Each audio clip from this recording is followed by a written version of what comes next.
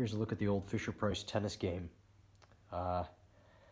One player would sit over here, one player would sit over here, and a ball would go back and forth. You can see that you were able to keep score here. Love 15, 30, 40 in game. And basically you would just hit the paddles like so and try to score in the opposition's thing. So I actually have an original ball here. I should break this out for my kids one day.